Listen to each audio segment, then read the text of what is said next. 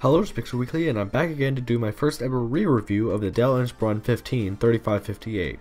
The reason I'm doing a re-review is because it's been around a year since I've gotten the laptop, and I've wanted to revisit it, because a lot of opinions and performance results have changed since the last time.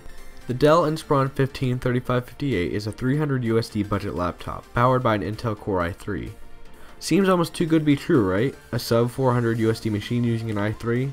But we'll see exactly in this review where this computer falls short. So let's get started. And hardware is where we're visiting first. The Dell Inspiron 15 3558 has a very plasticky and cheap feeling build. The base of this laptop is fairly sturdy, but the screen portion is a bit flimsy. Even the bezels of the screen feel very flimsy. The screen portion is sturdy enough to where it won't flex too much if you put pressure on it, but it is nowhere near up to par in my opinion. But what can you expect for 280 to 300 USD? There's absolutely no visible metal on this laptop, literally only plastic. While it doesn't feel terrible, it doesn't necessarily make you confident in the build. I haven't had any problems yet, so I guess I'm just paranoid. I don't even know if the screen is glass. It might just be plastic. Speaking of the screen, it's a fairly subpar 15.5 inch 1366 by 768 LCD display. Colors aren't horrible, but they do seem a bit bland. Viewing angles also kinda suck. While things don't look incredible, for 300 USD you really aren't giving up much here. To give perspective, for the same price you can get an Acer 14-inch Chromebook, a laptop with much worse specs, albeit a better screen. Moving up from the screen we have an awful, I guess I should say cheap webcam. While it's still better than some webcams, it's nowhere near the promised 720p resolution. At least it doesn't look like it. The camera is extremely grainy and very bland when it comes to color accuracy. Again, we have to remember it's only 300 USD, so it's not bad for the price. So far, it might sound like I've just been bashing this laptop, but I do still really love it. It's just the 300 USD price tag does show. I'm trying to be very realistic with everyone. I don't want to paint up this laptop just so when you buy it, you'll be completely disappointed. Don't get me wrong, this is a great laptop for only 300 USD.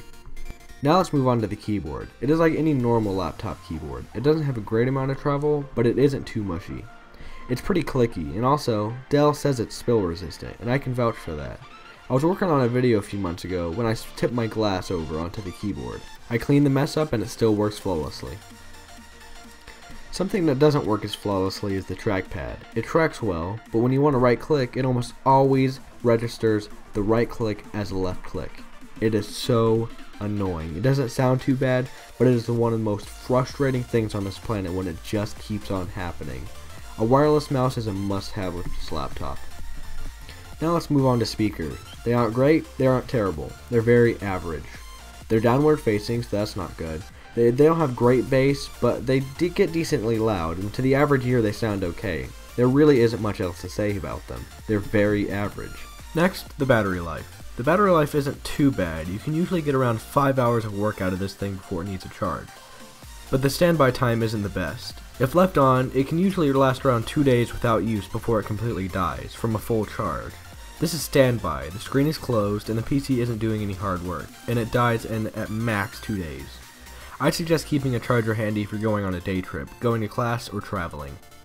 Now the IOs. The Dell Inspiron 15 has one USB 3.0 port, along with two USB 2.0 ports. So far, having only 3 USB ports isn't too bad. It's enough to have a mouse, a microphone, and a thumb drive all plugged in at once. And for the average student, you won't normally need more than 3 USB ports for school. It also has an HDMI out, an SD card port, an Ethernet port, a headphone jack, and an optical drive. All these ports give plenty of versatility, so no matter what situation you're in, you'll be prepared. Next, specs. So I said it has a Core i3, a dual-core Intel i3 clocked at 2.1 GHz. To be more precise, it is an Intel Core i3 5015U, a lower-end i3. You shouldn't really game on this laptop, but it is good for average web usage, and even a slight bit of video editing. By no means is it ideal for editing, but it's surprisingly good at it.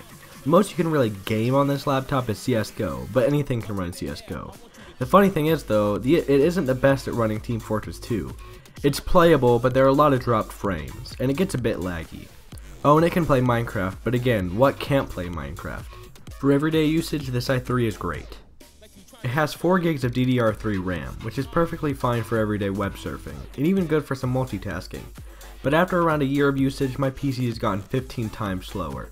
It opens Windows slower, it loads videos slower, it does basically everything slower than it used to. And I think it's because of the RAM.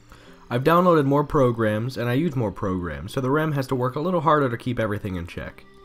It has no dedicated graphics, so that's just another reason to forget about gaming altogether. Finally, the hard drive. It's okay, just like the speakers. It's 1 terabyte and it's plenty of storage for me.